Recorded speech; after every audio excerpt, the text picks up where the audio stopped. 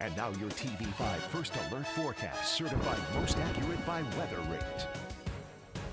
Well, it's a mostly quiet evening for us and a warm one as well. Temperatures in the 50s and thankfully no rain to deal with this evening. That comes tomorrow morning. Your First Alert Pinpoint Doppler live from MBS shows us that there's no rain out there at all. We just have some of the cloud cover out there. This will be the picture that we see as we head into the rest of the evening hours for us. Now, the only issue that we really have this evening is some of that fog out there creating lower visibilities, and a lot of that is across the north. We did talk about this some yesterday, keeping an eye on some of those lower visibilities that we have, and particularly it's for those areas north of the bay. If you get north of the Tri-Cities on I-75 going up to the north, you might have some of those lower visibilities. Same goes for our US 127 communities, and so most of these visibilities have still been greater than a mile, so not super dense fog, but enough that might cause some travel issues. Just plan on a few extra minutes. You'll see here across the rest of the area to the south where we don't have much of that snow and those warmer temperatures, not too much of an issue for us. And speaking of those temperatures, take a look at these. We're at 50 right now in Saginaw and Flint. A lot of the other areas in those mid to upper 40s. In the Thumb,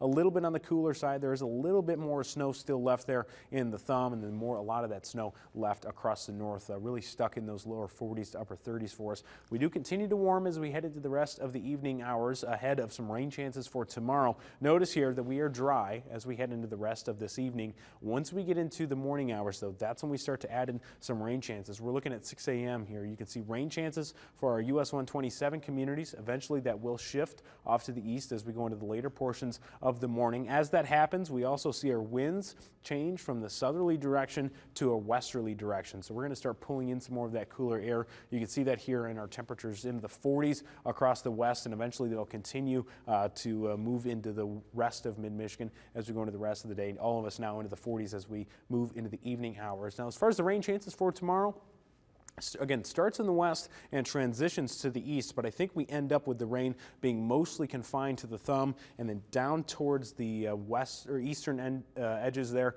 of the Tri-Cities and eventually down to Flint. So a few stray showers possible in the Tri-Cities for tomorrow, but I do think most of it is confined to the Thumb and down to Flint there, and the rest of mid-Michigan should be mostly dry. You can kind of see that line setting up there for who sees that rain as we go forward. The 7-day forecast does keep those warmer temperatures for us. I think we're mostly in the 30s for much of the day on Saturday, touching the 40-degree mark there, and then we have the low 40s for Sunday, back into the low to mid 40s for Monday, potentially adding another 10 degrees or more to that as we go into Tuesday, those mid 50s, but it does look like we should cool down as we go to the end of next week.